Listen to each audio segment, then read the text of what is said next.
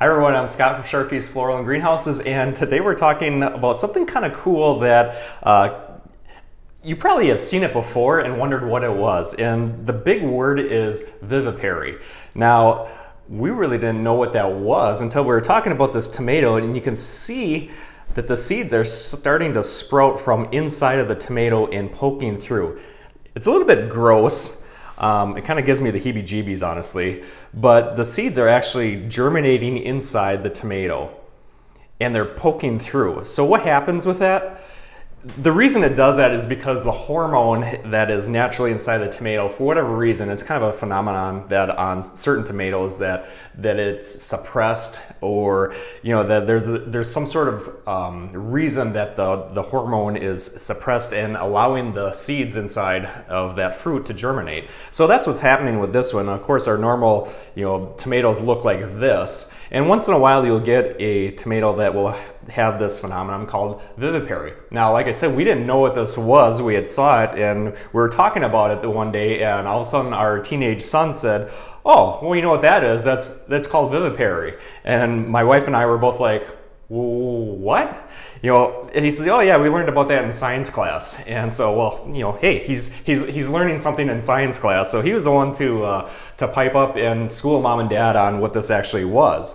So you can see that these seeds are starting to pop through the skin already, and this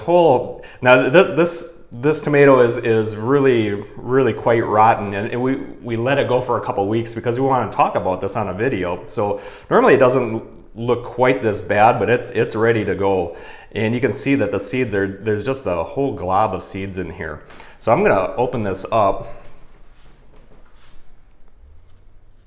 and kind of peel it away a little bit, just so we can see the inner workings here. So you can see all of the little sprouts coming out. Now, can you plant these? Yeah, absolutely you can. It's about the easiest germinating tomato that you'll ever plant.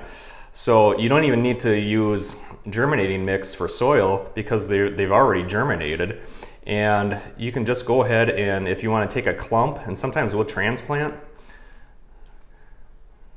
So I don't need this whole thing, but I can I've got a pot with some soil here, and I'm just gonna push them in, and whatever comes up past this point, that's a bonus. So I can go through and get them to root in and get little seedlings to come up, and then I'll go through it, and once they've taken root, I'll transplant this into a bigger pot. Now the only thing with this is that we won't know. We got this tomato from the store, we don't know what kind it is. I prefer to have a tomato that I know that, okay, this was a big beef, this was a pink brandywine, this is a celebrity. I like to know what tomatoes I have, because then we know our preferences. So we don't know what kind of tomato this is. It was just the one from the store. So that's the only downfall with planting these seeds, is you don't necessarily know what they are. But if you like the tomato and that's what you've been consistently eating, yeah, then go for it and just play around with it and see what happens.